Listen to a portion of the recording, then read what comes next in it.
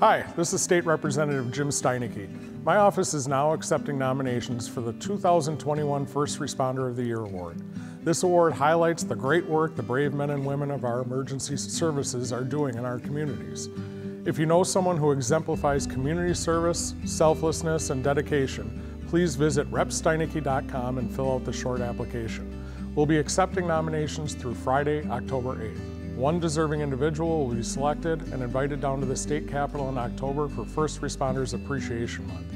So please join me in thanking those that help keep our communities safe and take the opportunity to nominate someone from your hometown today.